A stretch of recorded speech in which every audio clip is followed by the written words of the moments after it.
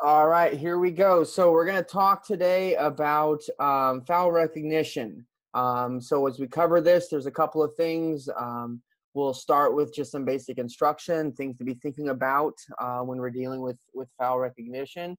Then we'll do some video analysis, and then we'll have some general Q&A time at the end. So if you have any questions that aren't specific to a topic or a video that we're watching right now, then just go ahead and hold off, and we'll do a general Q&A at the end so that anybody who has questions can get them answered. So we'll go ahead and jump in. When we talk about foul recognition, we're first going to start talking about the FIFA considerations. If you've not heard of this before, I would encourage you to go and look this up online when we're done here. If you Google FIFA considerations, you'll come up with the document we're looking for. The formal title of it is called Analysis of Match Situations Considerations. This is a document that FIFA put together. It's about 6 pages long that is basically a series of questions. And it's a series of questions that referees should ask themselves and get familiar with to assist with decision making. And so as we go through this, we're going to talk about the FIFA considerations. I'll go through the ones that are relevant to this evening's seminar, and then we'll use them in practical application when we're watching videos. And then when we get into discussing actual foul recognition, we're going to break that up between lower body fouls and upper body fouls, so that we are reviewing the finer points and details of those two very different kinds of contexts. So first, we get into the FIFA considerations. Again, this is a document that FIFA put together. If you're on a computer screen where you can separate and still see this and pull it up, you're welcome to do so. I am going to give us 8 of the considerations that are the most relevant for our discussion this evening. We'll go through those here in a second. But the whole purpose of the FIFA considerations is to assist referees in decision making. Referees at the top level have used this document for a long time. They're very familiar with it, and the questions that they have to ask themselves are sort of just bred into them by this point because they've been using it for so long. So we're going to go through 8 of them, all of which are considerations that we need to be thinking about for every foul decision that we make. Obviously, we don't want to sit and ask ourselves 8 questions before we blow the whistle on a foul. Some are relevant to individual fouls, some are not. But the basic premise is these are the kinds of things we need to be thinking about when we're going through the decision-making process on challenges. So the first one is, does the player show a lack of attention or consideration when making his challenge? FIFA uses the proper him for all of this. I want to make sure we're clear that it's him or her, obviously. But does the player show a lack of attention or consideration when making his challenge? So that's the first thing we need to be thinking about. The second, sorry, now click out of there for a second. The second is, does the player act without precaution when making the challenge? So when the player goes in to make the challenge, are they not taking into consideration their opponent at all? Are they taking any precaution when making a challenge? Does the player make fair or unfair contact with the opponent after touching the ball? So this is an important one, and we're going to dive into this a little bit more deeply with some of the videos. But fair or unfair contact is fair or unfair regardless of if the ball has been touched or not. And that's something I really want to hammer home tonight. So does the player make fair or unfair contact with the opponent after touching the ball? And does the player act with complete disregard of the danger to his opponent? So in making the challenge, is there any consideration whatsoever for any potential danger to the opponent when making the challenge? Those are the first 4. I'm going to leave that there for a minute. For those of you on computers, take a picture of it so that you can look at it when we're going through some of the clips later on. I'm going to leave this up here for a second. The big one I want to harp on again is the fair or unfair contact with the opponent after touching the ball. We're gonna see a couple examples of that, and I want to make sure that we're clear that touching the ball isn't licensed to do whatever you want after that. Unfair contact is still unfair even if you touch the ball first. All right, I'm gonna need 5 more seconds, and I'm gonna move on from this screen. Okay, the next set of considerations. Does the player act with a complete disregard of the consequences for the opponent? So again, you're hearing a common thread here. Any consideration for the danger, any consideration for the consequences. If a player flies into a challenge with complete disregard, we need to be thinking about that, because whether they win the ball or not, even if they don't touch the opponent, if the challenge is made with a complete disregard for the consequences to the opponent, that needs to be something we consider an unfair challenge. Does the player have a chance of playing the ball in a fair manner? This is a little bit different way of looking at this. Was there even an opportunity for the player to play the ball in a fair manner? If the ball's 5 yards away and a guy goes flying into a challenge, was there even any opportunity to play the ball fairly? These are things we need to be thinking about when we're making decisions. Is the challenge putting an opponent in a dangerous situation? So does a challenge create potential danger for an opponent? Again, there's some similarity in these that we're seeing. And lastly, does the player touch the ball after making contact with the opponent? So again, when fair or unfair challenge is considered, if a player touches the ball after making contact with the opponent, something we need to be thinking about. Again, if you hit the opponent first, almost always that's going to be a foul. Any questions on these 8 considerations before we move on and start talking about the specific nature of lower body challenges first? So again, feel free to hit the raise hand icon at the bottom of your screen, or type your question into the chat or the question and answer section, and we'll be able to answer it. Stuart, if you get any typed ones, just go ahead and read them to us. Sounds good. Any questions on this before we move on and analyze some lower body challenges? You are muted. The question is, are we muted? But you do have, if you raise your hand at the bottom, we'll know to unmute you so you can ask a question. And Stuart, if you can unmute people, that would be great as they raise their hands. Absolutely. Question, can we get a copy of this PowerPoint? Absolutely. And again, you'll have a video of it on our YouTube channel. Okay. Anything else? You're my eyes, Stuart. I'm not looking at the question. No worries. Is it not hard to judge complete disregard? Is question word for word. Sure, absolutely. Sometimes it can be, but sometimes we can look at the outcome. Sometimes we can look at the way a challenge is being committed, and we'll break down in some detail in future webinars and more advanced webinars the kinds of factors we need to be thinking about, be it speed, distance from the ball when the player starts the challenge. There's one video we'll look at tonight where we can analyze that question a little bit more. So let's put a pin in that one, and when we get to the specific video I'm thinking of, we'll talk about it in more detail. Okay. Oh, we do have one more raised hand we'll try to get to. So Michael Suggs, if you could unmute yourself by hitting the thing in the bottom left. Yeah, hi, can you hear me okay? We can hear you. Yeah, my question is, how important is it where the player that commits the potential foul, where they're looking? So for example, if they're following the ball, but perhaps make an erratic play at the ball because they didn't see where the other player was, how much does that go into account? That's a factor for misconduct, not for the actual foul. So if contact is fair, then it's not a foul. And we'll get into the details of that. If it's unfair contact, it's still a foul. What you're getting into is intent. Is the player looking at the ball the whole time and unaware of the player? Does that factor into potential misconduct? Yes, it can. But we're more focused right now on judging foul fair and unfair challenges. And so we're going to put a pin in that until we talk more about misconduct. Okay, thank you. Mm-hmm. All right, I'm going to go ahead and move us along now. Thank you, Stuart, for the help. Yeah. Lower body challenges. So again, I'm going to hit this hard. Ball first doesn't matter. We hear this all the time in probably every game that we referee, but I got the ball first. Doesn't matter. If the contact that happens after the ball is played is unfair, then it's still a foul. The most common, and we'll see these when we look at videos, is a player wins the ball and then sticks their studs into somebody's foot or ankle or leg or who knows what else. That's still a foul. So just because we get the ball first doesn't mean we're free to do whatever we want after that. If I kick the ball away and punch somebody in the face, it doesn't excuse me punching somebody in the face. So that's a consideration we need to really hit strong. Unfair contact is unfair contact regardless of the ball. And that's the sentence you'll want to use on the field if somebody says, when I got the ball first. Well, hey, a foul is still a foul regardless of get the ball first. Unfair contact is still unfair regardless of the ball.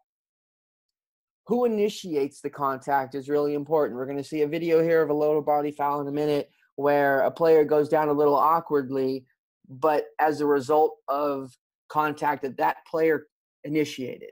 And so we have to be really careful when calling fouls that we're not punishing players who didn't actually initiate or create any of the contact. So if a player runs into another player, that's their fault, not necessarily the fault of the other player. We're not going to call foul on player B when player A initiates all the contact. There are rare situations where that's not the case, but broadly speaking, if somebody initiates contact, it's very likely we're going to call a foul against the other person. So let's dive into some videos then, and we're going to sort of get progressively more interesting as we go.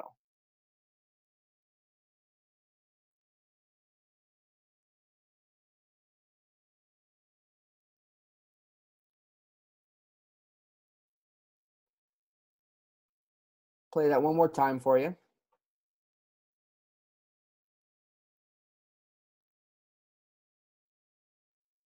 So on the surface of it, it looks like he gets the ball and then makes some contact with the player. We're going to get a replay of it now.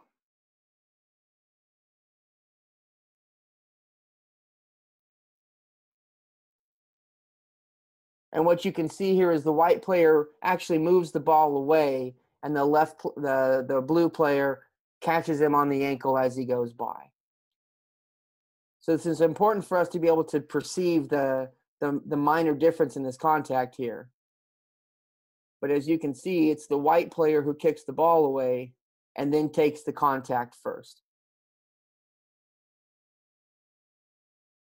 So that kind of motion, that kind of body positioning from a defender needs to raise red flags for us, because he's down at the feet with both legs, the ball's gone, and then he catches the opponent on the ankle with both feet.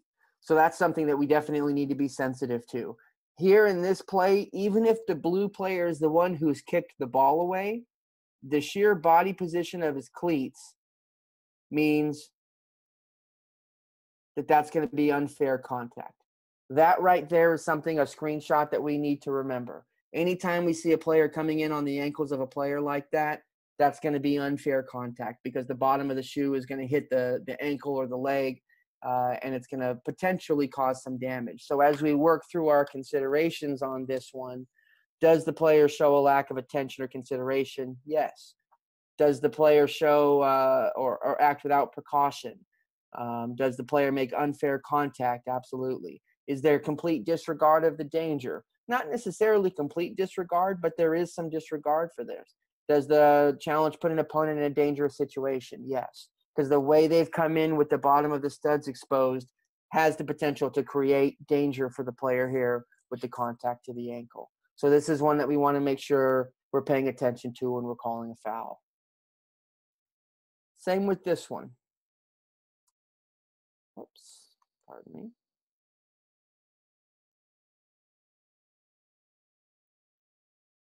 Doesn't look like there's a lot in that one. I'm going to play it again for you from here. And what I want you to really pay attention to on this clip is the referee's positioning here. This is not a positioning webinar, but we'll talk about it for a moment. From this distance and from this angle, the referee is not able to judge what actually happens here. And so when we fast forward a little bit and we watch the replay,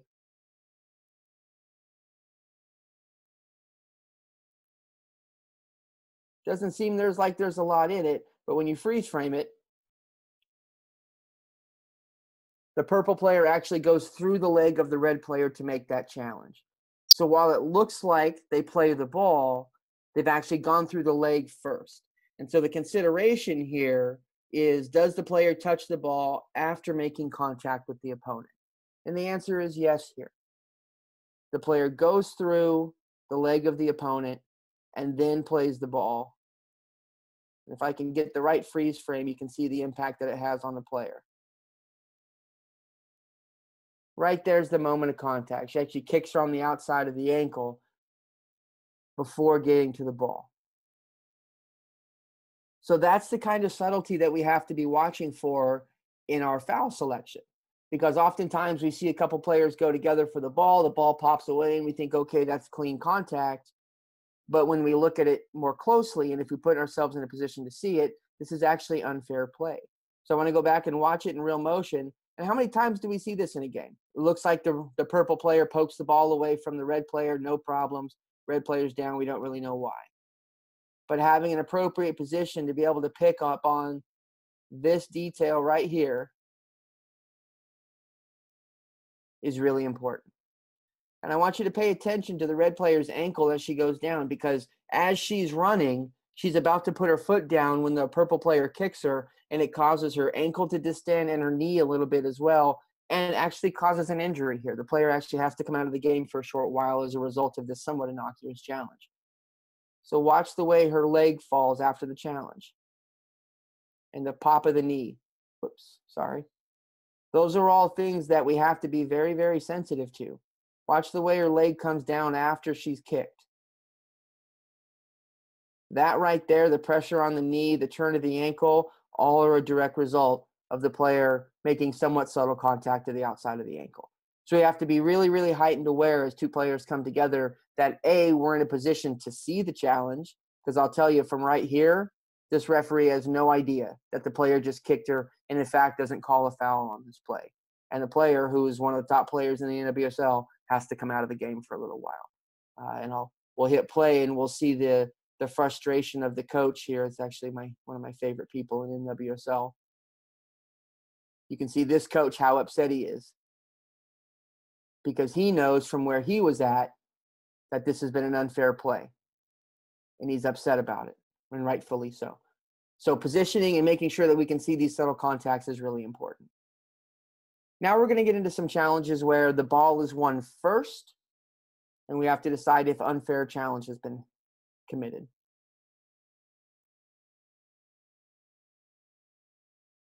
So again, another play where the ball is won, kicked away.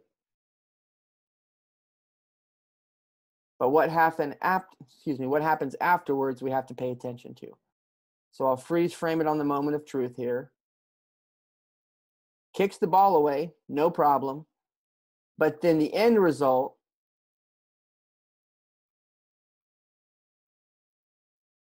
is that the studs are on the inside and the top of the foot. She comes down with her studs on top of the foot. And so we have to really make sure that we're careful of the outcomes of these challenges, because on the surface of it, at that moment, it's clean because she knocks the ball away. She's not trying to skid into the player. She's just honestly trying to get the ball away.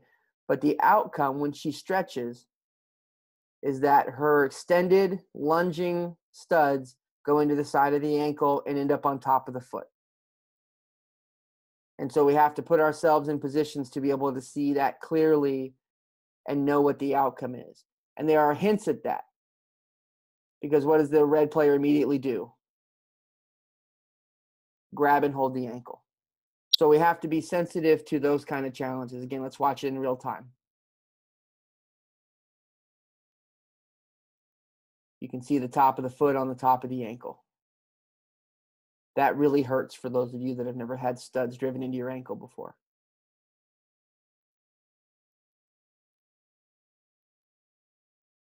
Right there, you can see the bottom of the shoe on the whole side of the ankle. That's painful. So those are the kinds of things, even though the ball's gone first, that we have to be sensitive to, and we have to start calling as fouls. And the last one here is just a little awkward, but it's still funny to me. I want to show this video. It's hard to see what happens here, but you get a sense of it. The player in the black uniform comes through, kicks the ball, but the follow-through puts his studs in the middle of his stomach.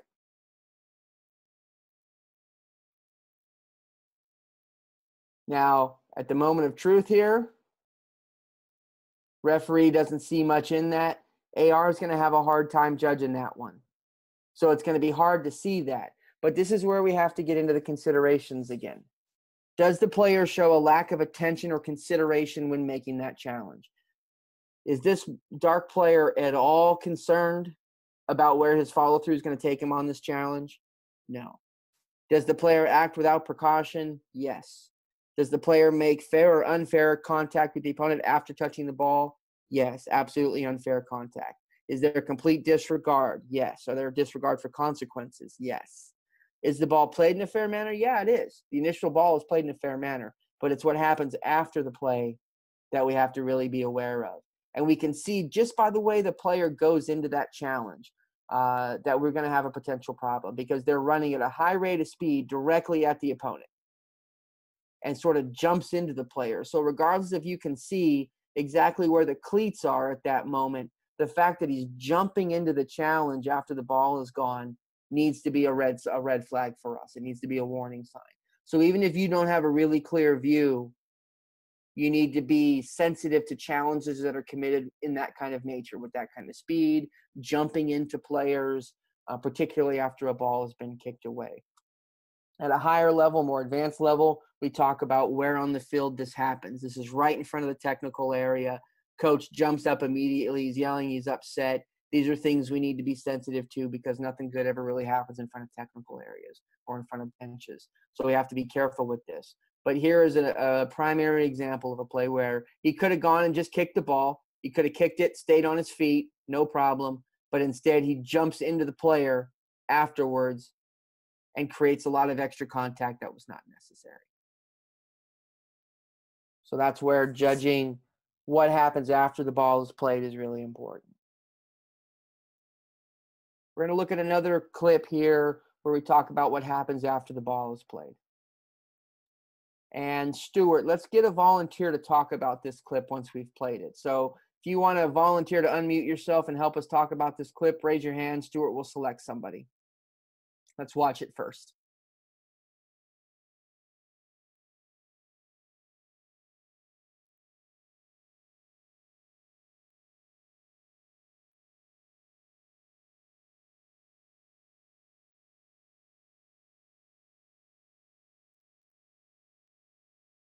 All right, who wants to talk us through this one? Stuart, get us a volunteer. Let's see, it looks like Matt Weed was the first person. So if you can unmute yourself, there you go. All right, Matt, what are we looking at? We're looking at a defender defending their area. She gets the ball. I would call foul against Blue. She gets the ball, and Blue basically kind of goes through her without even getting to the ball, I don't think. Maybe it rebounds off her knee, but I think the defender has the right to defend her zone. Gets the ball, is stretching out a little bit from this angle. And yeah, Blue's coming through knee first, body into White, who just cleared it. Okay. Does anybody else want to volunteer and give us some other considerations in here? Matt, that's a good analysis to start. Anybody else want to volunteer and talk us through what they're seeing? We got Nabil Ali. All right, let's hear it. Unmute yourself with the bot. There you go. Hey guys, I would call it against the red because what happens afterwards? She runs with her knee into the blue team's blue team's legs, taking her down. So you think the follow through? Yep. Okay. Yeah. Anybody else? Thank you, Nabil. Anybody else want to raise their hand and volunteer? I could throw a pull out if you want, Matt. No foul and direct penalty. No, that's all right. Let's just have one or two more people. Okay, sounds good. We'll do Antonio Vargas. All right, Antonio. Go ahead and unmute yourself. What do you got? This one for me is a little bit tricky because sure the white player gets the ball, but the unnecessary height of the leg is concerning because it's at knee level, not necessarily ankle level. Okay, that's a good consideration. So even though she makes the attempt 2 seconds before, the follow through with the boot high and even the follow through with the right leg, just the blue player has no place to go. You can't stop that quickly. It's like within half a second. Okay. So let me ask this question. Thank you, Antonio. I appreciate it. Let me ask this question. Is this a natural play on the ball for the white player. Is this a tackle or is this a clearance? At that moment in time, is that a tackle or is that a clearance? Let's have a raise of hands. Everybody click raise your hands if you think that's just a clearance. If that's a clearance, raise your hand. Stuart, what's that look like? We got about 90 people is what we're hovering about. All right. At 150 that are here. Perfect. So talking through this clip, this is a little bit of a difficult clip because all the clips we've been talking about beforehand have been talking about what it looks like after the ball gets played. The thing that we have to look at here is the player doesn't come with much speed other than what is necessary to kick the ball away. She actually just kicks the ball away here.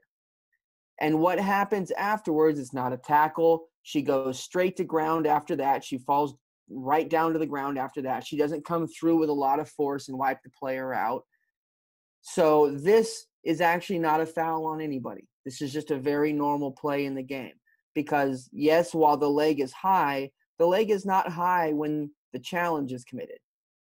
The leg is high because, like anybody kicking a ball, when you follow through, your leg swings up a little bit.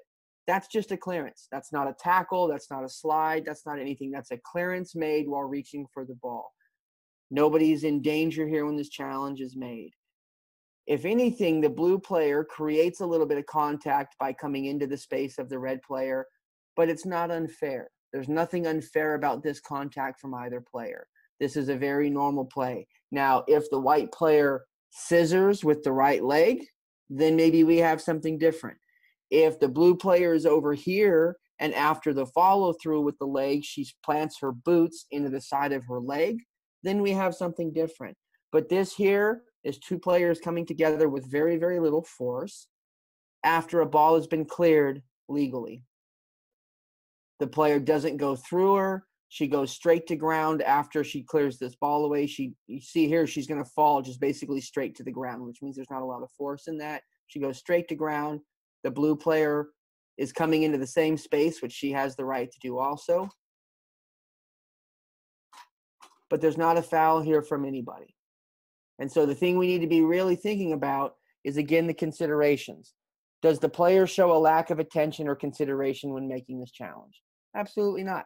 She goes right at the ball. She kicks the ball. At that moment of the challenge, this is perfectly safe. There's no lack of attention being shown. Does the player act without precaution? No, because she doesn't do anything with the dangerous parts of her body, the arms, the studs, to create any problem for this blue player. Does the player make fair or unfair contact with the opponent? This is fair challenge. This is a fair contact. The cleats aren't involved anywhere. There's a little bit of the thigh, but women tend to play with a lower center of gravity, so their hips and their thighs come together more frequently. Does the player act with a complete disregard for the danger? No, there's no danger here. Does the player act with complete disregard for consequences? No, she just plays the ball. Does the player have a chance of playing the ball in a fair manner? Absolutely. Plays the ball fairly here. Is the challenge putting an opponent in a dangerous situation? No. Does the player touch the ball after making contact with the opponent? No, she plays the ball first. So if we walk through each one of those considerations, we'll find that this is leaning towards a more fair challenge. Anybody dispute that analysis after having gone through the considerations? Go ahead and raise your hands if you do, and we can talk it through a little bit more. You got Michael Suggs. I'm going to allow you to talk. Michael, go ahead. Hi, Matt. I was just curious in terms of if I recall correctly, the blue player ended up on top of the white player. Mm-hmm. And in that scenario there, even though the challenge might have been, or the contact might have been legal, what if the ball ricochets and then goes back towards the goal, and the fact that the blue player was on top of the white player interferes with the play essentially? Even would you look at that in terms of some kind of issue?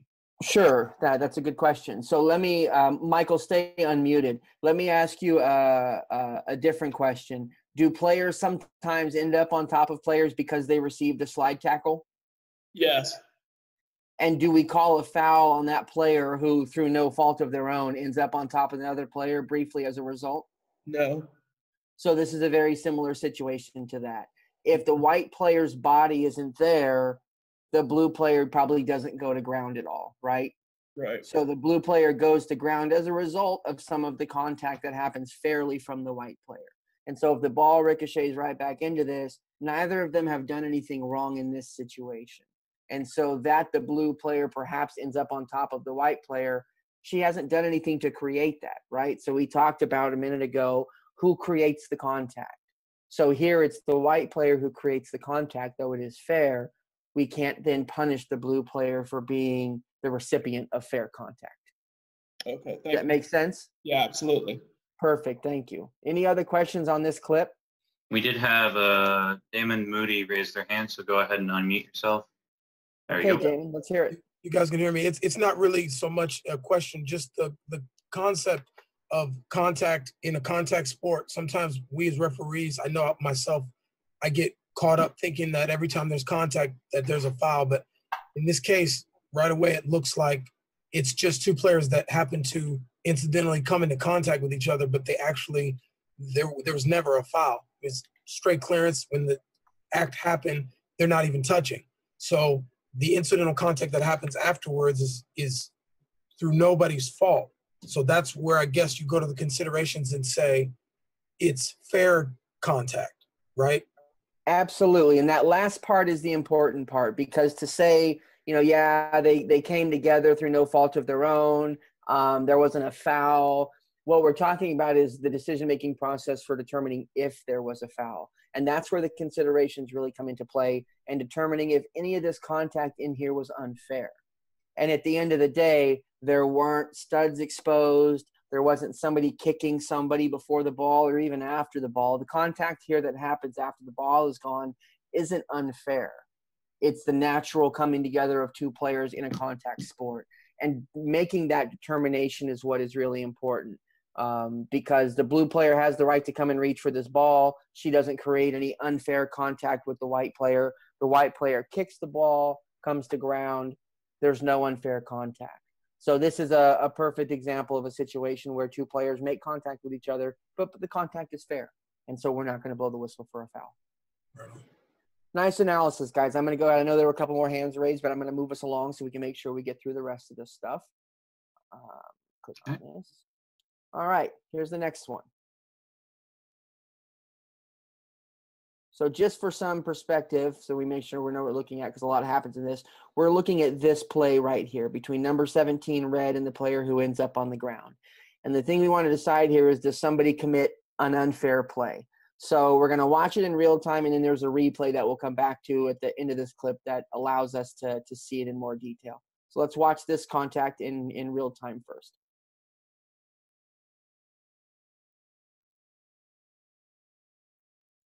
So as we can see here, the purple player ends up hurt. We're going to call that purple. I don't know if it's blue or purple, but the purple player ends up hurt. So let's see if there's any unfair contact here.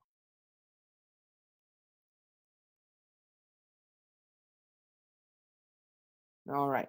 So now we're going to look at the replay of this. And again, it's this interaction here that we're going to look for. So it kind of comes into your screen at the last second, but let's watch for it as it happens.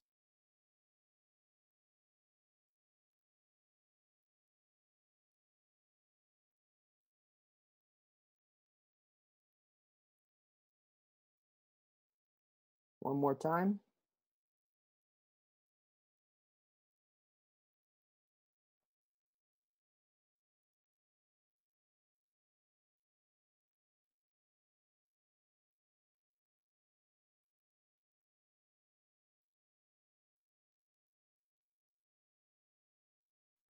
All right, so let's have a raised hand. Who wants to walk us through the analysis of this? Let's have some new people, folks who haven't talked yet. Leia Embra, if you can go and hit the unmute at the bottom left, seems you got it. Thanks. Yes, so what it looks like to me is that the red player was blocking the ball, but the blue player still tries to go for it, gets her leg over the ball, and ends up in a very outstretched position where she basically probably just pulls her muscles from ending up in an awkward position. But it doesn't look to me that the red player is, injuring the blue player. Okay, good analysis. Let's have another raised hand to support Leah's opinion on this. what do we need to be looking for, and what considerations are we talking about, and what questions are we asking ourselves to determine that the red player hasn't done anything wrong here? Because I want to break down this decision. Somebody we haven't heard from yet. Oh, my bad. Sorry. The hands keep muting. I didn't mean to. We'll go with Michael Urita. If you guys have your hand up, just keep it up because we can get to you. We'll All right, Michael, let's hear it. Can you hear me? I can. Perfect. So I see the red player's hand kind of blocking her, preventing her from going around, which she could have probably got around her had she not been trying to holding her back, which probably took her off balance. I have a follow-up statement regarding it as well. Watching the World Cup, I saw so many players faking injuries. When I ref, I can't stand that. When people fake injuries, when I clearly see it, and it just wastes time. So you think this player is not really hurt? It was a two-part question, sorry. But no, it definitely looks like the first statement I made, the red player holding her back, preventing her from getting around her, which she could have potentially leaped over that leg to get to the ball. All right, so Michael, I'm going to go ahead and mute you. A general note when we're on these webinars is let's keep our commentary relevant to the clip that we're watching. So Michael's decision to tell us that he hates it when players fake injury isn't really relevant to this clip at all because this player actually is hurt and it's not relevant to the analysis. Secondly, the hand here at this level of play is very, very normal contact, so that's not a foul. Anybody else want to look at the lower body contact here to support the decision that Leah made with the red player not doing anything wrong here? Somebody we haven't heard from. We'll try Rosemary. Go ahead and unmute yourself. All right, Rosemary, let's hear it. What are we looking at? I think the blue player took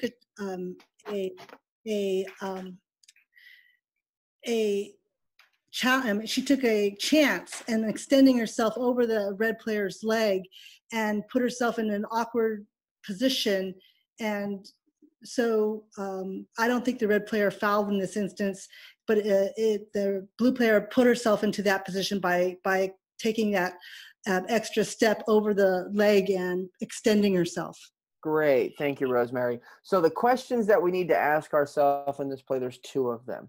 The first one is the ball in playing distance?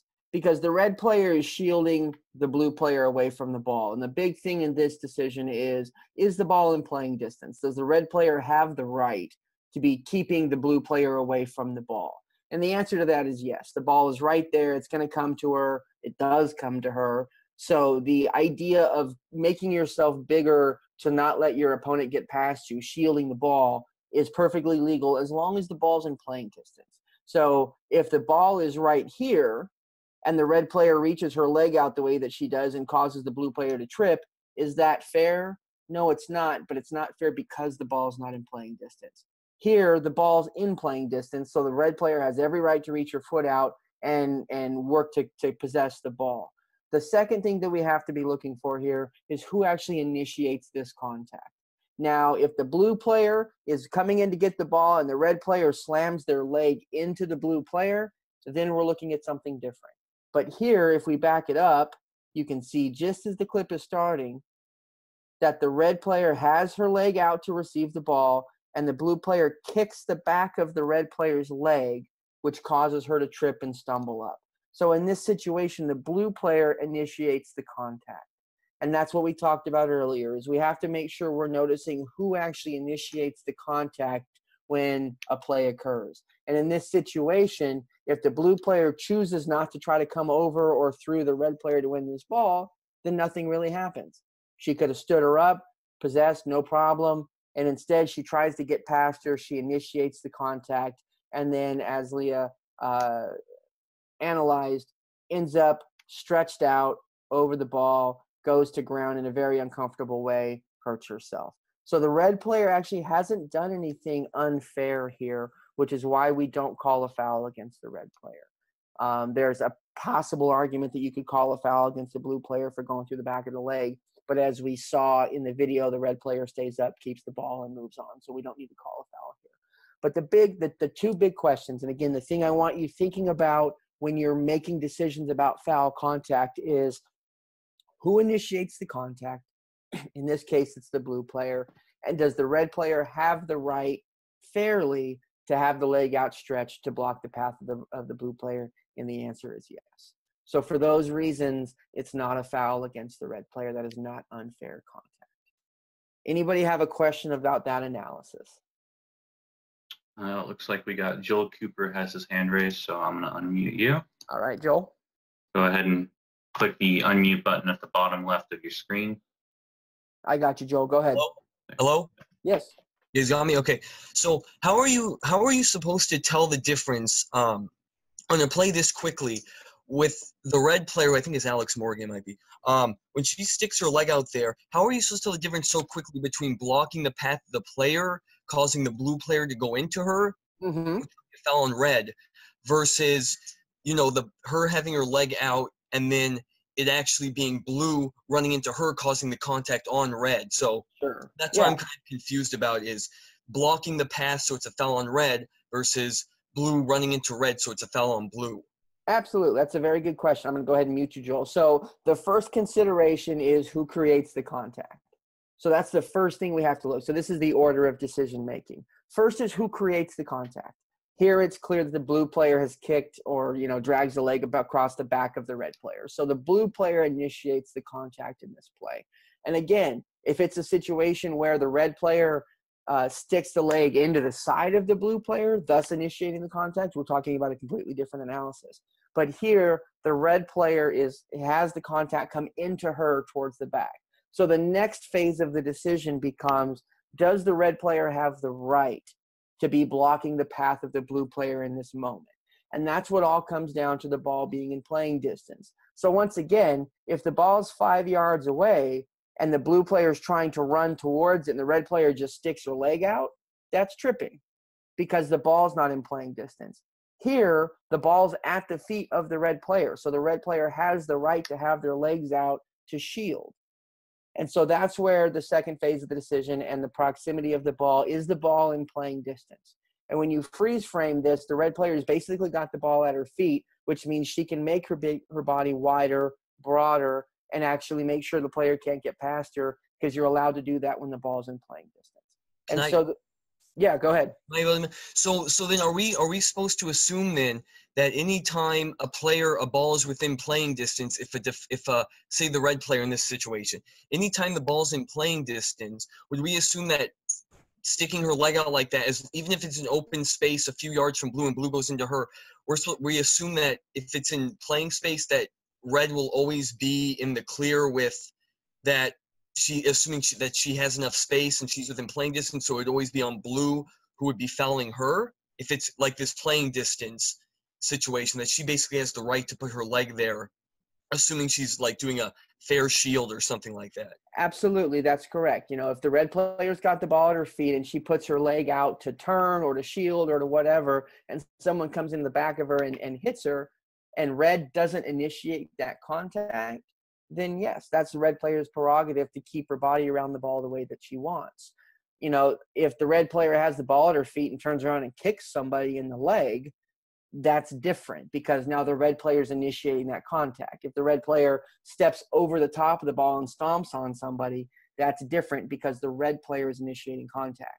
But here, the red player is not initiating contact, which is why the order of the decision is what it is. Who initiates the contact? Great. So it's the blue player, not the red player. Now, if the red player throws her leg out and kicks her while she's got the ball at her feet, the red player has initiated the contact. We've got a different story. But here, the red player is not initiating contact. The blue player is. And then we have to decide, does the red player have the right to have her leg there? And the answer is yes, absolutely, as long as the ball's in playing distance. All right, thanks. Absolutely. All right, I'm going to move us on to the next clip. I think we've talked that one thoroughly enough. The last one, and this is the big one we're going to talk about with whether or not the player has the ability to fairly play the ball without any repercussion for the opponent. So here we go.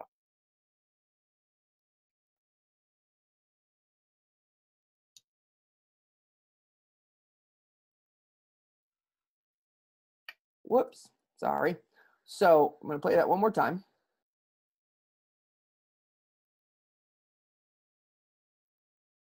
So the thing that we're looking for is, does the white player commit an unfair challenge here?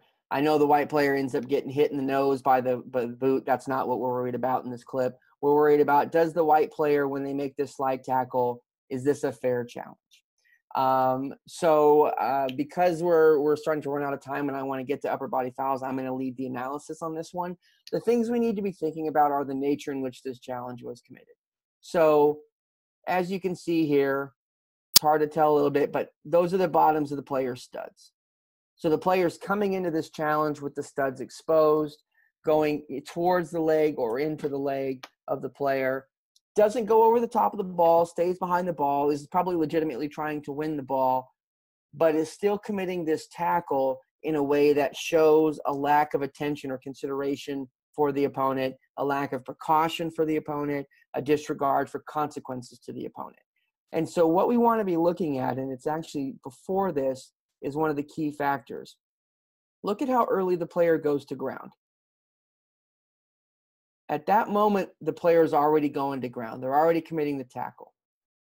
The reason this is a challenge is because the ball is still moving across the field.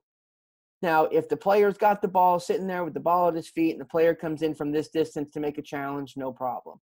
But the red flag in this play is that, does this player have any ability whatsoever when they go to ground? Because right now they've gone to ground. They have no idea where the ball is going to end up. And that's dangerous. So in this moment, look at where the right leg is pointed. That player is guessing that the ball is going to get there, and that's where the tackle is going to end up. If the blue player here takes a step and traps the ball with the right foot instead of letting it come across, this tackle goes onto the plant foot and possibly breaks the leg of this opponent. So by the mere fact that the ball is not where the tackle is going and the player is guessing and hoping that it gets there is what makes this challenge dangerous for the opponent. And so again, I want to analyze the difference. If the player has the ball sitting at his foot when the white player starts to go to ground, this white player knows exactly where the ball is going to be and knows where that challenge needs to go to do it safely. This is a speculative challenge. By going to ground before the ball gets anywhere near the opponent, this white player has no idea whatsoever where that ball is going to go, but they've lost control of their body. At this point, this player has no ability to pull out of this challenge whatsoever. And so this challenge, whether this player wants it or not, is coming through here. And if the ball never gets there or if it's mistimed, this is a very, very dangerous challenge for the opponent. As you can see, the way they go through the challenge. Going to ground with both feet, going through the player. The end result, the end location of this challenge, when you see the speed of it, that's where the ball ended up. That's where the ball should have been. Look where his feet are. He goes a solid 2 yards through the player when making this challenge. So whether he gets the ball or not, the way this challenge is committed is dangerous for the opponent and thus needs to be called a foul. Does anybody not understand that analysis? Now's the time to put the hand up.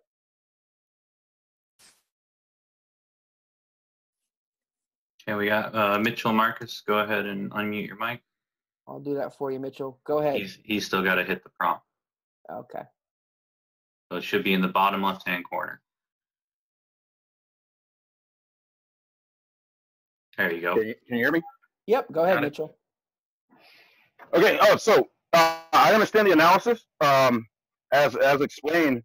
I think my question then became, is what is the foul? Is this a yellow or a red? So we're not talking about fouls and misconduct right now. What we're talking about is how to identify the foul. So okay. what the guidance at this level is, this is a caution. This is a reckless challenge. It's reckless because the mode and the point of contact are not severe enough to be red. So when we do another seminar next week, if you all want to join this one on misconduct, then that's a different story. We're talking about the analysis of what's the outcome of the challenge. The outcome of this challenge is the player jumps out of the way The mode of contact isn't with the bottom of the feet. The point of contact's not in a dangerous place. And so as a result, it's just a reckless challenge. If this same tackle comes through and actually makes contact with the ankle, then we're seeing red here because it's made with 2 feet. It's the bottom of the studs and it hits the opponent. Because there's no contact with the opponent with a dangerous part of the body, it's just a yellow card. Thank you. Mm-hmm. Anybody else not sure about the analysis of this challenge and why it needs to be a foul, regardless if the player wins the ball or not? Which you can see here, he actually wins the ball. Anybody else not clear on this one? Okay, good.